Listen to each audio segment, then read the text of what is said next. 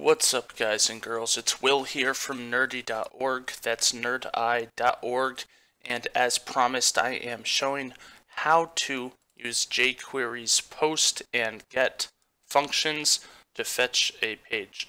And so right over here we have an output file, and over here we have an input file. And so I've already hooked it up with FileZilla, and I've opened up the input and the output. Now, the only thing to note is that the input file here is already bringing in jQuery, so we don't have to worry about that. So over here, I'm just going to start my script tags. And just so you know, if you do not know JavaScript or jQuery at all, this video is not for you. This is for people that already know a little bit about jQuery and JavaScript and want to specifically know how to use the post and get functions in jQuery. Alright, so we'll start off with get, and so we'll just do a basic get. And so the first thing that we're going to put inside these parentheses is the URL to our controller file, which, as you can see, is /ajax/output.php. So we'll just put that exactly right there. And the second thing that we're going to do for now, we're going to improve this in a sec, but for now we're just going to do function data, and data represents what the output returns back to us. And I'll just close that off. And what I'm going to do is console log data. So press yes to save that, and then we'll just go to the input, reload it, and open up the console log. And you can see that nothing is really coming out in the console log, but that's because our output does not have anything in it. So if we go to the output and we start our PHP tags, and I just do echo testing, I can reload and see that here. And now when I use this on the input, testing goes into the console log, because it's successfully used to get to fetch this information. Alright, so the next thing that we want to do though is actually make this a little bit more complex. In the PHP file for the output, we want to say if is set get secure. And so we say if the get variable secure is set, then we echo something, else echo nope. And then in here we'll say if get secure equals true, echo success, else, and this is where we'll just change this up to echo, whoops,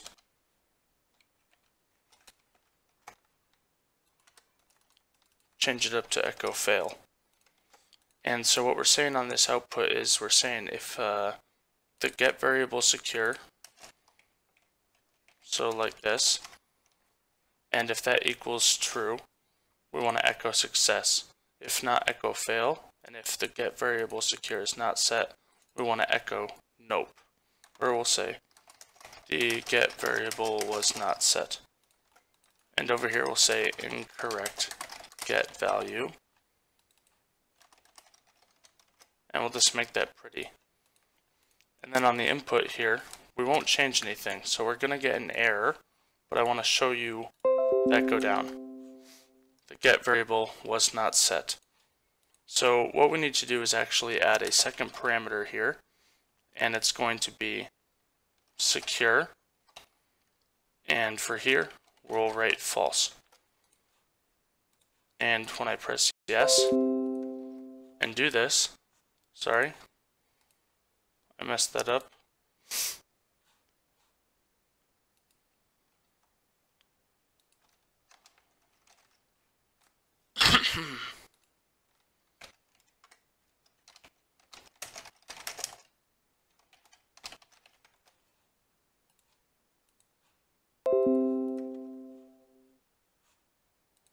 line 5.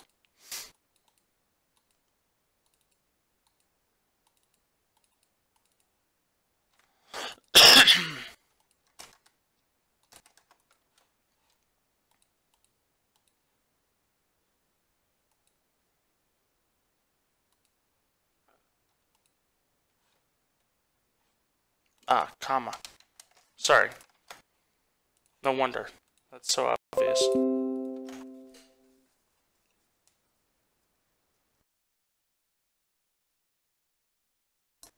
As you can see, it was a success, which is a little bit concerning because we passed it false, and that's because I forgot the equal sign here. So in a second, we should get incorrect get value. And so what that means is right now we are going to AJAX output, and we're passing the secure get variable. And so it's moving on to this code block, and it's saying if the value is true, echo success, and if not, incorrect get value. Well, we put false, and so that's why it says incorrect get value. When I change this to true, you will see that it is a success. And so the implications of this go much further. For example, I could say div style equals background color purple, color white, font size 1.5 em, font weight 700, and then do that there. And so I've now made the output for success be an HTML response, and then instead of the console log here, what I'm going to do is set up just a small div, and it's going to be div id equals response. And down over here, instead of doing the console log, well, I guess we can do that as well, but we'll just add in response.html data, and that means we want to take the HTML response from the output and actually put it right here, and so you'll see that occur in a moment. So we've got a success, and if I get a fail, then obviously it won't be as pretty because we didn't set up the HTML, but obviously we could if we wanted to. So I'll do a quick example of that, and then we'll move on to the next tutorial, which is going to be about the post function. So I'll show you real quick what this looks like. Incorrect get value, and if I just changed this to a different color, then you can see. So there's a lot of different possibilities. Now here's kind of the cool thing, is that to do post, all you need to do is just write post here, and then go over here and change all your references of get to post. And I'll just change the error code here so that this says post as well. And save that. And as you can see, it now updates and works with the post value instead of the get. And if I change this to true, it will start working once again. Success. And you can see the code here is also in the console log. And so that's really the breakdown of post and get. They're very, very similar.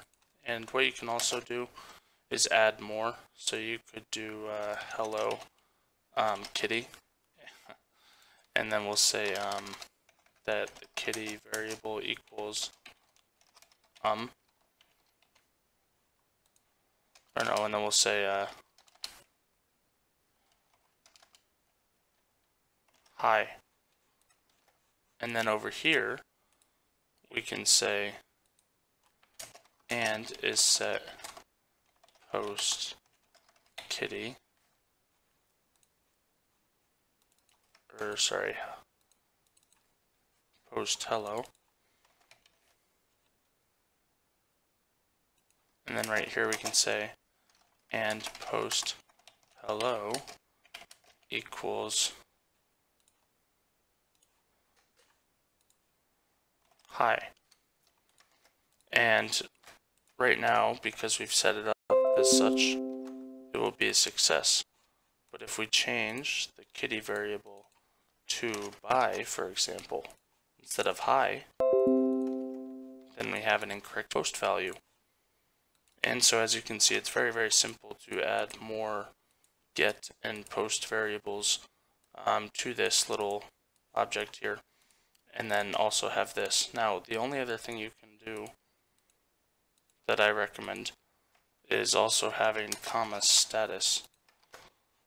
And right here, you want to say if status does not equal false,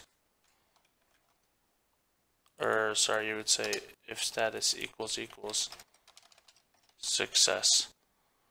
And the reason for that is the AJAX itself can fail. And so you want to make sure that you're not trying to show the data when the data doesn't exist. So using the status variable as a parameter there, the second parameter will allow you to interpret that first.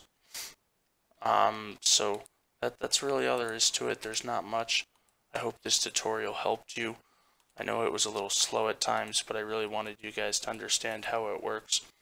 So just to remind you, you have the post or get, you have the URL to your other file, and then you have your variables for post or get if you need them, or you can leave them blank.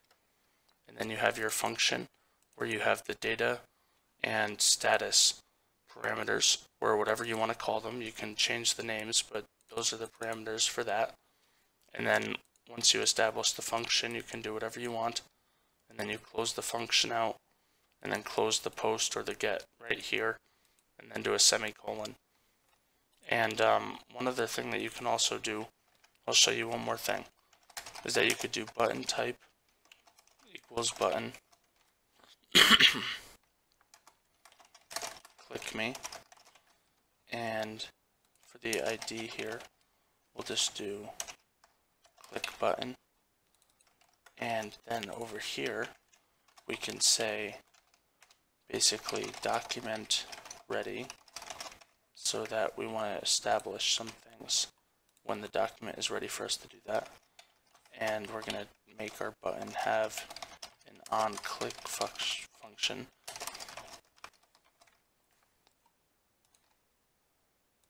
So now we have a function for our button, and so I'll just do prevent default. So I'm going to prevent the default action from occurring when the button is clicked. That means that nothing happens. And then right after that is when I'm actually going to do this. So this is only going to occur when the button is clicked. And if I did that right, then it should all work appropriately. Click me, and then it works. And if I change this to false and click, then obviously it updates. And if you wanted to take it one step further, I guess I could show you one other thing. We'll just do input type equals text, and we'll just do placeholder equals secure.